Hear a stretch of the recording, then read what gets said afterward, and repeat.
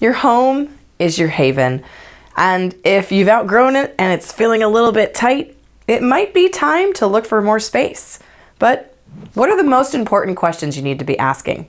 Here's my top 5. Question number 1, what's the best timing for me and my family?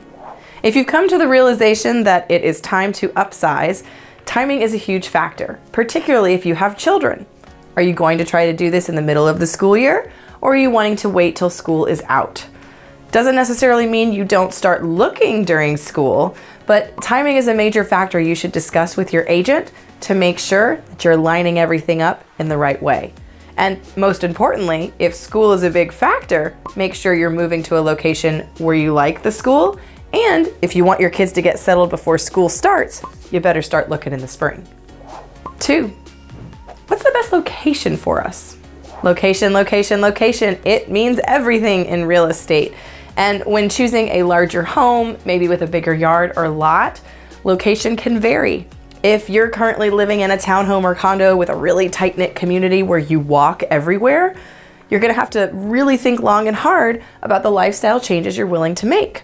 Think about commute, church, school, friends. What proximity is gonna make you the happiest? And when you're house shopping, make sure you factor that in. 3, what's it going to cost me to upsize? As you move towards a bigger house, things like mortgage, property taxes, insurance, and utilities can all increase. So make sure you and your agent are doing some due diligence on what those numbers could look like. In addition to that, there are the costs of moving, getting your house sold, moving and packing up. Are you doing it yourself or are you hiring somebody?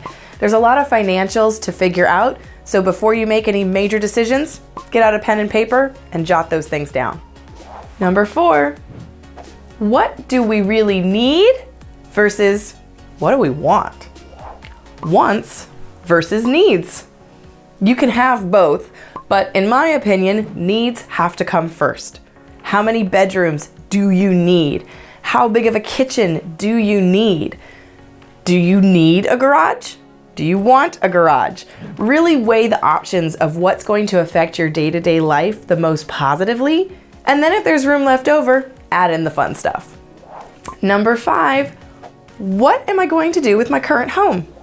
The financial part of this that we discussed earlier definitely keys into this section as well, because do you need to sell your current home to be able to afford your next home? Or is it something you can keep as an investment?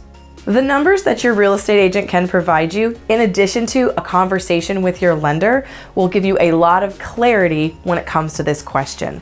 But it's something you want to know right up front, because your buying strategy will vary depending upon if you have to sell your house first, or if you're keeping your house, whether to sell it later or as an investment.